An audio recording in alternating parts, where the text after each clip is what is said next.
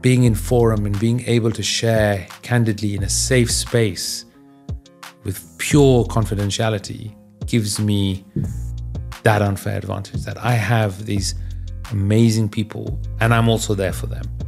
You know, because you have to give back. You have to give back. Welcome back to the My First Business podcast. This is a mini episode where I take some of the best parts of my interviews with phenomenal entrepreneurs and chop it up for you like a snack.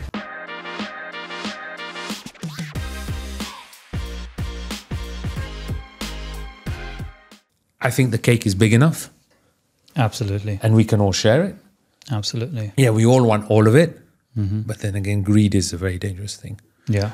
And then you become gluttonous and then you end up in It's not a problems. zero-sum game, right? Like doing any kind of venture is, if you have zero-sum thinking, which I used to, I'm trying to grow out of it, right? I want my share. Only one person can win, me or you. And it's been a journey.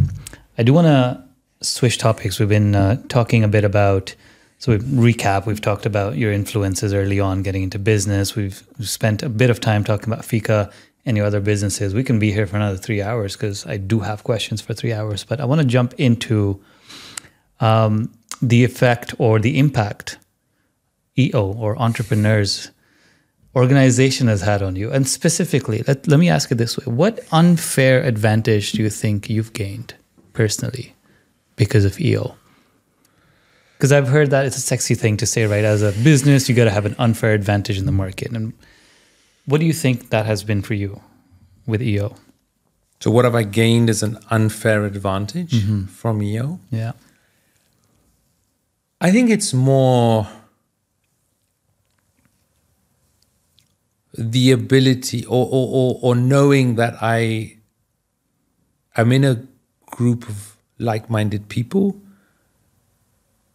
and especially my forum, we're 8 of us, that they're this amazing sounding board for me, you know.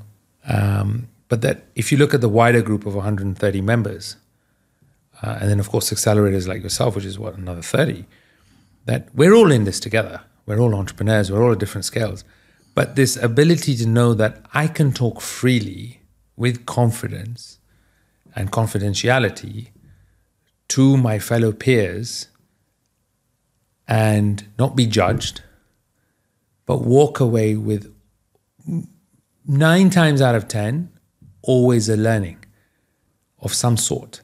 So if I'm playing paddle with the EO boys and girls and ladies on a Sunday, and we're just having coffee, and there's always some learning or a snippet that comes out of it.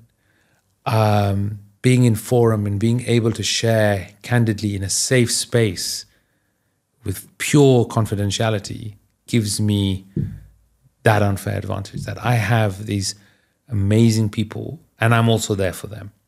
You know, because you have to give back. You have to give back.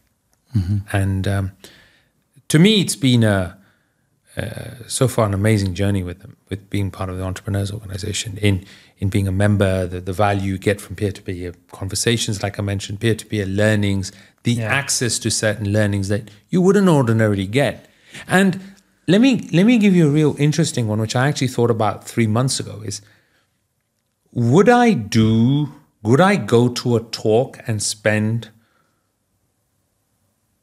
$200, $300, $400, $500 to go and listen to a motivational speaker or do a course on KPIs and stuff?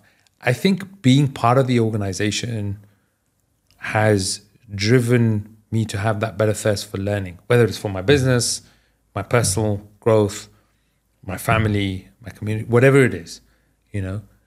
We did a very simple thing, nothing related to the business. We did a little talk on cyberbullying for kids the other day.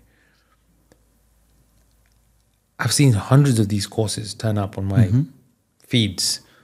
Cyberbullying, you know, speak to your kids, and even the school emails you, and you'll read it and you'll act on it and you won't probably dig deeper. Yeah. But because I'm part of this organization, you understand that others have gone through it because they talk to you about it candidly, right?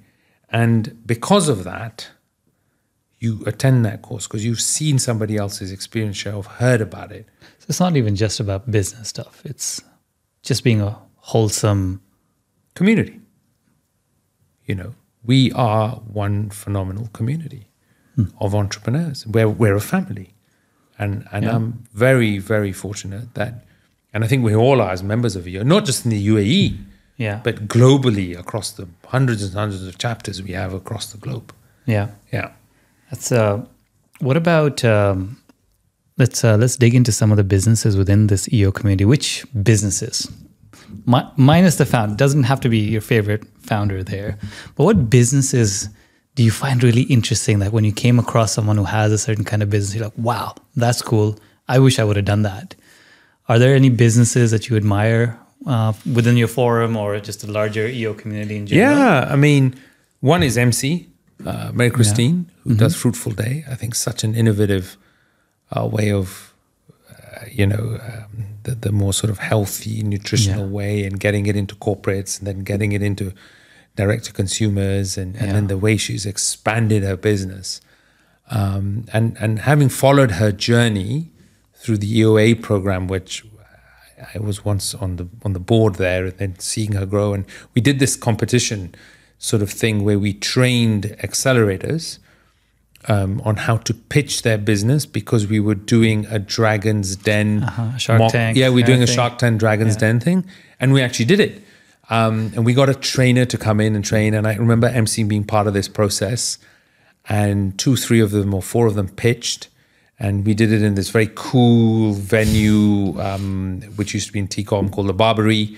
It had these sort of a very sort of New York lights, loft, smoke, those low sort of Art Deco style chairs with the judges all sitting there, and fellow entrepreneurs. And we had a VC who'd been invited in to come and sit, and it was great. Yeah. And then seeing that business evolve, I think MC's was great. Another one in my forum is a guy called Faisal. He runs a very large software company in the world, but his passion is being outdoors. And he does these conversions of off-road vehicles. So he'll take a Ford Transit van and make it into this beautiful, luxurious sort of sleepover van that you can probably drive away anywhere into the desert. That was a thing. And he takes these Land Rovers and this Mercedes military truck, right, that sleeps 6 people. And it's got a fully fledged kitchen, showering facilities, and most of it's outdoors, but it all opens out into this big ground. And these are the things that fascinate me. There's so many in EO. Yeah. There are just so many I bet that's the most fun part, right? Like just coming across like, wow. But that also pushes you. So I was part of EO when I went through this whole FIKA thing, right? I was already engrossed, 2-3 years into it, engrossed into it. And it makes you think that, would I have ordinarily thought I'm bored in the business is done? But your peers push and elevate you to the next level. I'm not saying you need to be better and all things. You need to be, always innovative, always thinking. But, are you really happy in your space? And I wasn't at the time. Yeah. I was happy that we were doing well, but was I happy that was I enjoying what I do? No, I wasn't. I think the distinction is, are you happy or are you comfortable? Yeah. Because sometimes they're not the same. Yeah. And that was the point, a reflection point. Yeah. A very famous entrepreneur from the UAE, we did a talk with him in EO, was Fadi Gandour from Aramex. And somebody asked him, he says, Fadi, when did you know that you're going to, exit Aramex or put it on the stock exchange and list it and everything? He said, there will come a point in your life, and you should have this realization, which I did, that that accepting point in life that you will at some point fall out of love with your business. You won't hate it, you just won't have that enjoyment. So not so much love, don't have that attachment. Learn that you have to detach from it. And you do that. You have to be accepting about it, whatever it is. All right, that's all, folks. I hope you enjoyed that teaser. I think you will love the full episode. I'll leave the links in the description below, or you can head on over to my website. It's nparvez.com. Before you head off, I have just one more question to ask you. Why haven't you subscribed yet?